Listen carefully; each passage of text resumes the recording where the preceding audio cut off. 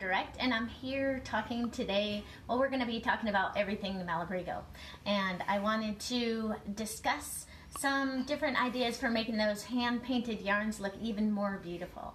So the first thing I wanted to talk about today is last week we had a drawing for the Clover Chibi darning needle set, and our winner was Mary Thomas Ford. Mary Thomas Ford, congratulations, you won last week's prize. You'll love this little container. I have one of these, and I enjoy having my needles in here because I can see what's inside, and it has a screw-on lid, and it's just terrifically handy. So you let us know what your address is so that we can ship your prize to you, and we'll get that out in the mail.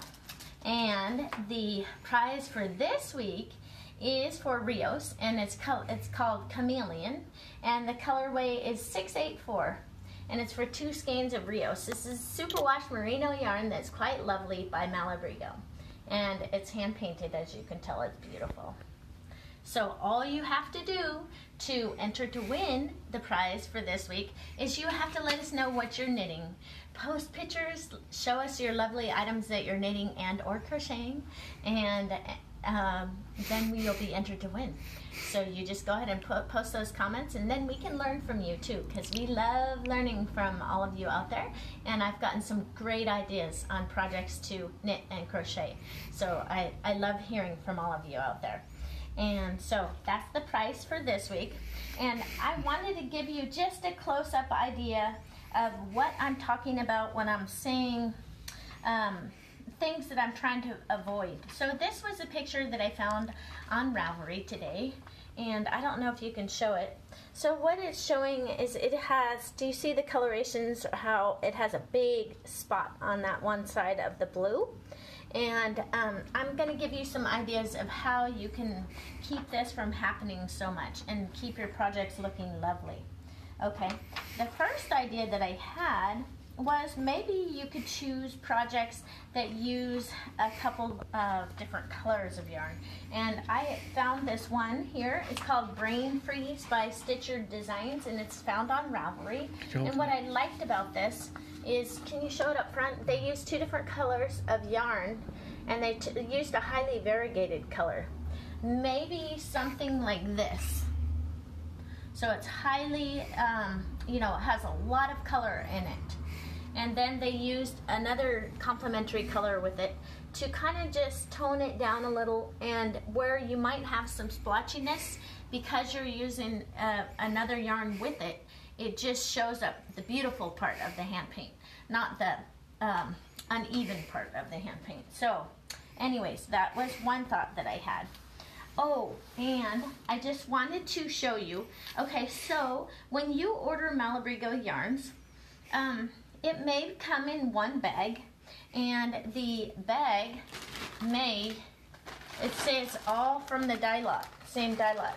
And Jim, if you need me to take those out of there, I can. Yeah, that's probably a good idea, yeah. Okay, so I'll take them out of here, and Jim can zoom up close up on them so you can see what I'm talking about. So when they say that your yarn is of the same dye lot, you can see how different it can be.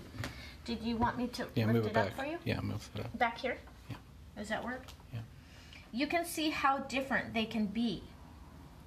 And so these differences can sometimes cause like a light spot in your work, or maybe a dark spot of color somewhere.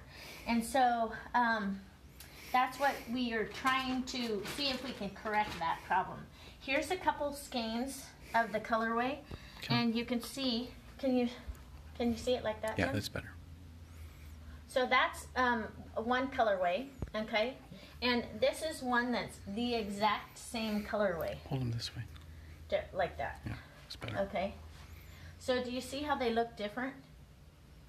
So the idea that I was thinking, and that I've used most often, is to knit back and forth with one strand of yarn, and then pick up the other strand and knit back and forth with that one. And every time you come to it, you just drop your one that you were working on to the front, and then pick up the other color from the back, and then you'll have a lovely yarn. And let me show you some samples that I knit up for you.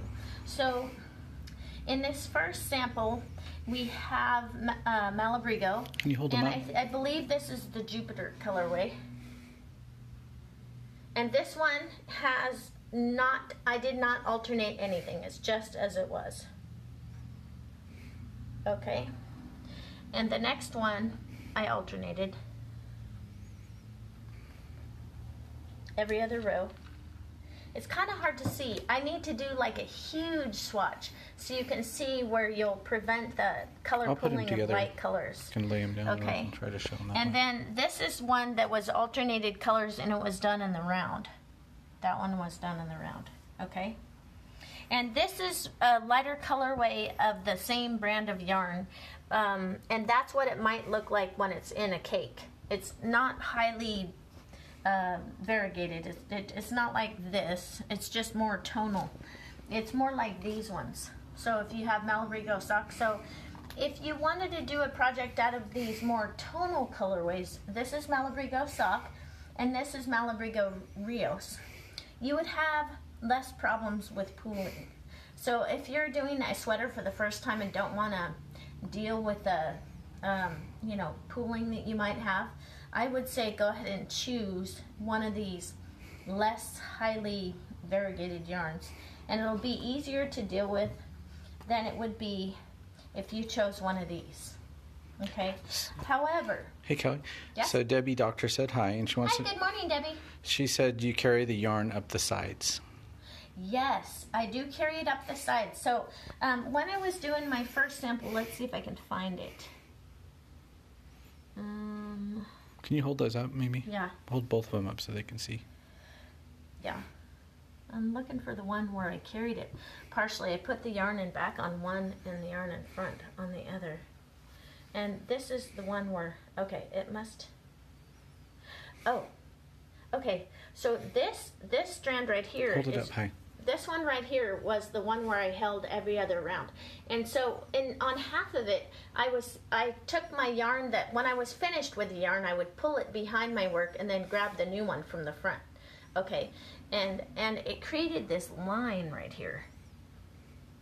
So the second half of it, what I decided to do, this part right here, what I decided to do is when I was done working, knitting the back and forth with the one color, I just put it to the front instead of the back. And I think this was much more appealing look than this was. So I would say take your working yarn when you finish knitting, you knit one way and then knit back, then drop that in the front, and then you pick up your new color and you knit across and knit back and you drop that in the front and you keep picking the next color from the back. But I really think it did a good job that way. So that was pretty neat. But anyways, and then when I do it in the round, say I'm casting on 50 stitches for instance, and I'm going to do it in the round. What I would do is just cast on all 50 with one color. And then what I would do is I would knit 25 more stitches in with the same strand of yarn, and then I would drop that on the other side. Not where my stitch marker at the beginning of the round was, but like maybe on the other side. It would be the other side of your sweater, so that you're not changing colors right where you're changing rounds. Because to me it seems like one more thing to worry about, and it doesn't look as clean as if I put it over on the other side. Also, I forgot to remind you, when you guys are doing that in the round and you're picking up your new color and starting to knit with it, don't snug up the stitches, because what you'll get is you'll get a nice, right where you were changing colors on either half of the yarn, or if you're using two colors, it'll have a row of stitches that are tight. So really be conscious of that tension when you're doing it in the round, when you're changing those colors in the round, because you don't want those tight stitches. You want your tension to remain the same. So keep that in mind when you're doing that. Karen says hi, and she loves Malabrigo yarn. Oh, awesome. Good morning, Karen. It's so nice to have you with us. It's wonderful knowing that you're all out here. Okay, and where are you from, Karen? We love hearing where you're from and what you're working on. So make sure to post it in comments, because what happens is if you post in comments what you're working on and where you're from and what you're doing, then you have entered for a chance to win this lovely Rios in the chameleon colorway. Or Malabrigo. So, and it's a Malabrigo yarn, superwash merino, by the way. Yeah. That means you can throw it in the wash machine and have lovely results. Karen's from New Orleans. Oh, awesome! Congratulations. It's so nice to have you here with us. Okay, so I wanted to show you another bag, and this is Rios, and it's the Jupiter colorway. And this one, do you see how there's different variations in the bag? So when Malabrigo recommends that you alternate your skeins every other round for any of their hand-painted yarns to make it look better.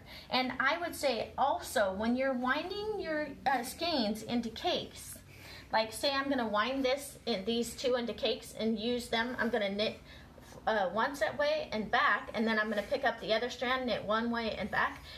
One of these cakes needs to be cut in half, because what you don't want is you don't want all your ends to land in the same spot, so you run out of yarn at the same time, and then you have to use two whole new skeins. What you want to do is cut one of them in half, so there's always a strand of yarn that remains consistent, and that'll make your sweater look better. So just in case you didn't think of that, that's a good little trick that I found out. Hey, and can you show some of the sweaters? Sure. Yep. Oh yes, absolutely. Okay, so I'm going to go through, I have some stuff piled up here from, it's a Malabrigo trunk show that we have here. They were nice enough to send that to us. And this one is called, it's out of Rios, and it is the Playa colorway 871. And what it is it's drapey. It is okay. And you just drape it over the top of you. You see? It's kind of like a dress. So it's a little big on you. But I think it's supposed to be smaller. But I do like Rios. Rios is quite lovely. Yeah, and this was cute. And so if we look at what they did on here, I'm sure they alternated every other row, and it was knit in different sides. So this piece was knit a big long section this way, and then they picked up and did the top. Hold up a little closer here. Closer up See here. how it was knit in a big long piece? Can you see that? Mm-hmm. And then they picked up for the top of the sweater, mm-hmm. for the yoke. Yeah. Beautiful. That's very pretty. Okay. And here's a nice way to use color. This one, what the Malabrigo did, this one is, it's out of book number 8, and it's called Gapsto by Lori Steinberg. And what yarn are we using? Oh, this is Arroyo Sport. We don't carry that yarn. We have carried it in the past, and it's a really nice yarn. I have worked with it before. But what they did is they took a more highly variegated yarn and then just put little spots of garter stitch to break up those colorways. And you can see in here, like right in here, they have, a little tiny bit. But it actually looks good because they broke it up with these other colors, the purple and the pink in between. And I do like the lace detail on the edge too. So they did a good job with using their hand-painted yarn on that and making that look nice. Okay, and here is an example of, with garter stitch is more forgiving than stockinette, it seems. If you have yarns that are hand-painted and maybe lighter in some areas and darker in some areas, it still looks pretty good on garter stitch. So that's an idea for you to use garter stitch in projects and with the hand-painted yarns, and it tends to look lovely. Now here they did some little bit of lace and some leaves, but still the different color variations actually look good in this project. I think it looks lovely. And this one, let's see what yarn they're using on this one. This is Rios, and it's a sunset colorway, and that is out of book number 5. But it's like a little, see, it's one of these type of things. But I think it's pretty cute. Yeah, I like that. Well, I really like Malabrigo. Malabrigo, for a worsted weight yarn that's 100% merino, the price point is really decent. And you know how I like price to be good. So now, here is another one. This is called a Mariposa colorway, and it's made out of Malabrigo worsted. We do carry that on www.alpacadirect.com, and they use some cables and some lace. And the different color variations actually enhance the project, I think. Some people might say that the cables don't stand out as well because it's not a solid color, but I think this is pretty. I think there's definitely a place for this. This is gorgeous. There's a question, do we sell the books that you've been mentioning? We do sell some of the books, and I went through all of the books, and I tried to find which books had quite a few really nice patterns in them for you to knit. And so the ones that we carry are book number 4, book number 14, and book number 13, which we are out of stock right now. Which one? Number 13, I believe, is out of stock. But this is book number 4 is the Malabrigo book, and then the Makita and sock. Mm-hmm. You might want to mention they're on sale in the yarn Yes, store. and they're on sale right now, and the yarns are on sale as well, right? Mm-hmm. So the yarns that are on sale today are Rios, and then this is Rios, and it's a superwash merino, and if you haven't used Rios before, it's such a nice yarn. And then Malabrigo sock. Sock is wonderful, and these colorways that are not quite as variegated are really beautiful and easy to work with. So if you're beginning doing sweaters and what have you, and you want to try your hand at using hand-painted sock yarn, choose one that's not quite as variegated, and you won't have to worry about it. This is also Makita by Malabrigo, and a couple different colorways here. Very popular yarn. And they're asking yardage. what is that made out of? Makita. It is wool. It's merino as well, and it has 420 yards, and it's considered a fingering weight yarn. Very nice. Love that. Okay, and then I wanted to show you. This was just a couple of the Rios colorways that are a little more highly variegated. Really beautiful. You can pair these with a different color, maybe a solid option, and it would look beautiful. Okay, so now, Jim, can you scan real quick on these yarns? These are a couple yarns from Rios, and they're less variegated, and I wanted to open them up so you could see what they look like. So you can see there's not as much light and dark spots. Might want to hold them up just so they can vertically. And it's easier to work with these, especially if you're not used to working with hand-painted yarns. These more solid colorways are beautiful and easy to work with. Got it? Mm-hmm. Okay. Now we're going to go back and look at a few more projects. Okay? And this one has a lot of cables on it. And this is from book number 8, and it's sock yarn. And it's called Willowdell by Way Wilkins. And I just thought that was really cute. Do you see how cute that is? Mm-hmm. And I bet you can't really tell if they alternated the colorways, but I don't think they did in this one. I think they just left it as is, because I see some light colorations here.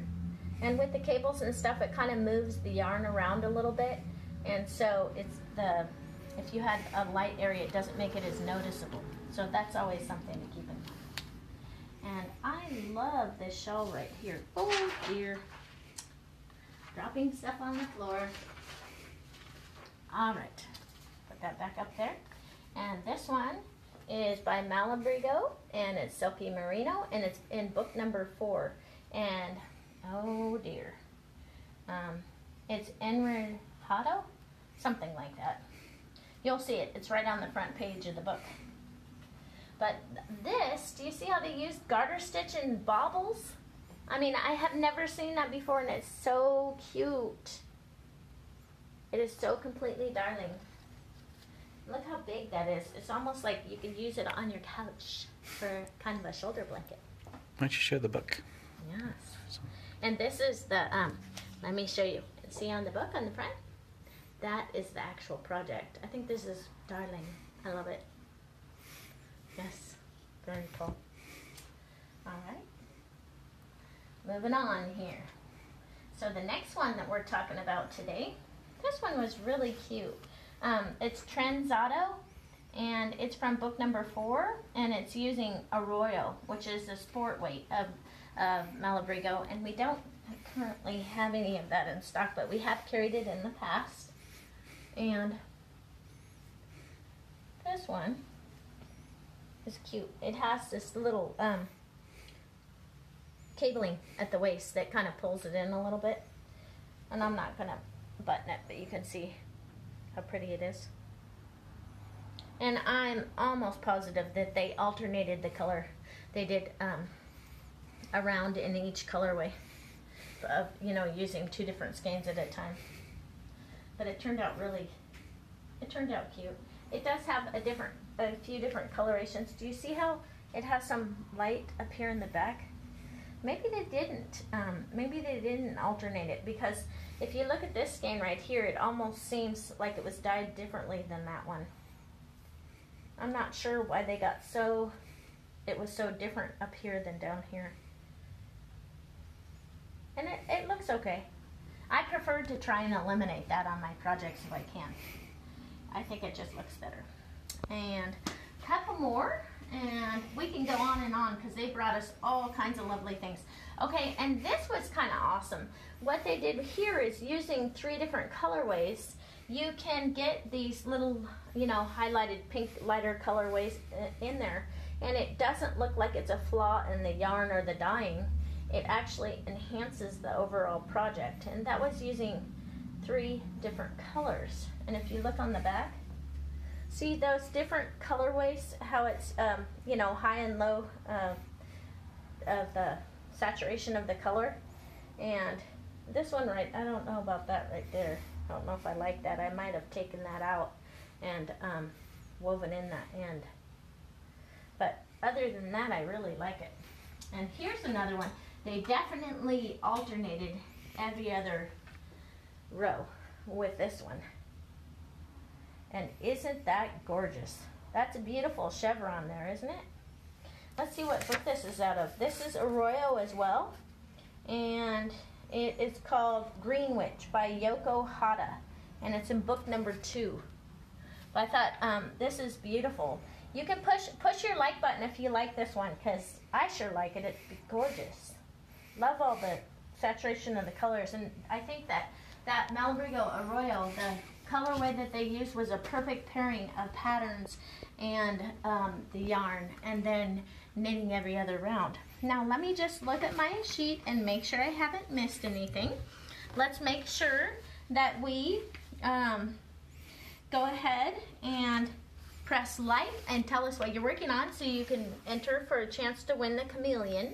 It's 2 skeins of Rios, which is superwash merino, which I'm sure that everyone loves. And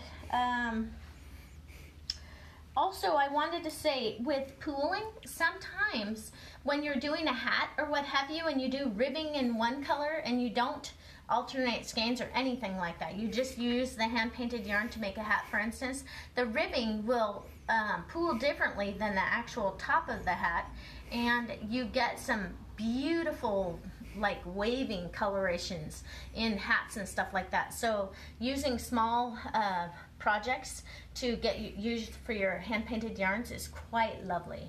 So you can also give that a try. And I wanted to make sure that Mary Thomas Ford, let us know what your address is so you can enter. You can let we can send this in the mail to you because you won the prize last week. So, and for today we have the chameleon. And I think that was about all I had to cover today.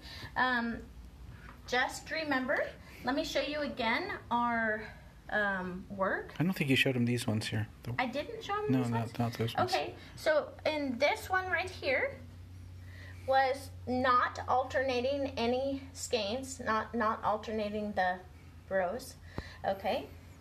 And this one right here, I knit back and forth with one strand of yarn from one cake, and then I knit back and forth from another strand from another cake of yarn. And that's what it looks like, and it'll actually prevent some of that pooling from happening. And I'll put it down if you put them next to each other so I can see that. Yeah, and once again, this is what the yarn looked like. This is from a hand-painted local yarn. And that's what it looked like in the cake. So, so I think that's about it.